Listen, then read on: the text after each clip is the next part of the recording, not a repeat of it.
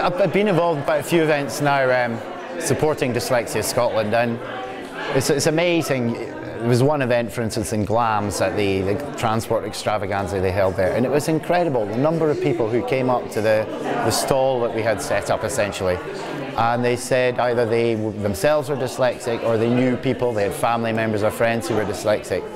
It really makes you aware of how many dyslexic people are out there, and I think that from my experience, Dyslexia Scotland kind of outreaching in its way through events like this, it's a way of reaching out to people who may not have been aware of the help that is available for them.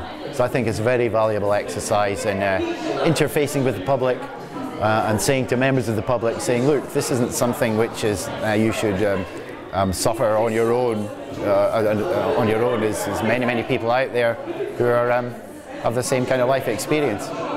My involvement with Dyslexia Scotland started in 2012 actually. I was down at the Silverstone Grand Prix, British Grand Prix, and had a very brief acquaintance with Sir Jackie Stewart. A friend and patron of mine who was also there, he had a much longer conversation with Sir Jackie, and he mentioned that I'd been involved with quite a few art for charities projects, and he wondered if Sir Jackie would be interested in having me paint a picture for dyslexia, to raise funds for Dyslexia Scotland. And to my astonishment, my amazement, the project sort of gathered momentum, and before I knew where I was actually working with Sir Jackie on this project to produce essentially a portrait of him in one of his racing cars. The process of the painting was very much different from my normal approach.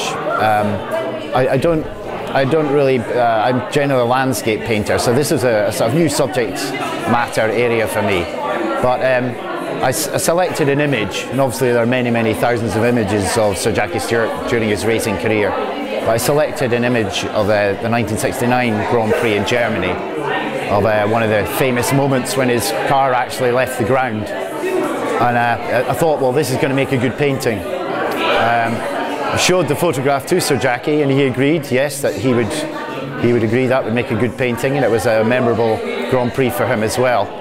The input of Sir Jackie Stewart was very welcome, because he was very much able to tell me what it was like in those days racing a car like this, and it seemed to be a very raw kind of a motor racing experience compared with motor racing nowadays, because of all the technology we have.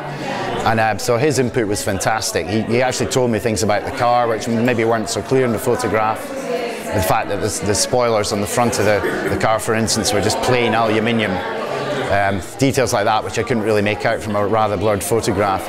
But it was a great image for me to work from, because it had a great sense of speed and dynamism in it. And I knew it would make a terrific painting.